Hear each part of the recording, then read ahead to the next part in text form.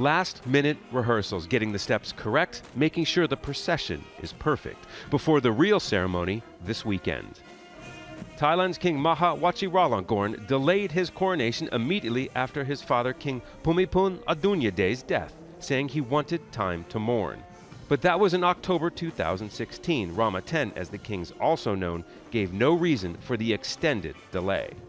In Thailand's constitutional monarchy, the king holds limited political power, but its strict lèse-majesté laws, designed to stop defaming the royal family, are used to stifle political dissent, landing many in jail.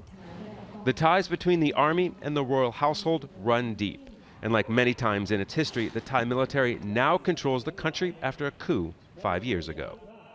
Somyot Prusa Kasimsuk served 7 years in jail after being convicted of lèse-majesté. Released last year, he does not see those laws changing under Rama X. The situation hasn't changed because the law still exists.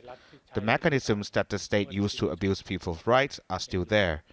Not only is the situation the same, it can take a turn for the worse. For millions of Thais, the monarch is viewed as a father figure. Wearing the king's color yellow, they flocked this week to buy commemorative coronation pins.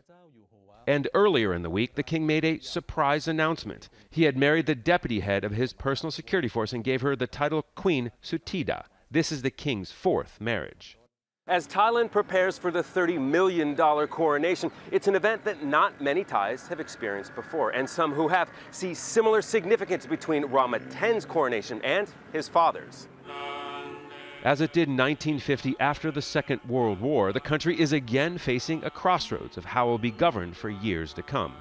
It is still waiting for final results of an election 5 weeks after polling day. But now Sulak Sivalak saw the last coronation. He supports the royal family but is staunchly against the way governments have used the royal defamation law. Several times he faced charges before royal intervention. the monarchy is the only institution in this country that lasts for over 700 years. To get rid of it is very easy, but I think to preserve it is much, much more difficult. And I think, but it's worth preserving.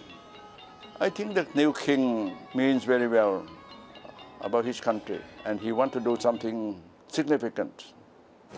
And that's something the 200,000 Thais who are expected to witness the coronation will also be hoping for, something significant. That the next chapter in the 237-year-old Chakri dynasty will see a peaceful political transition. Scott Heidler, Al Jazeera, Bangkok.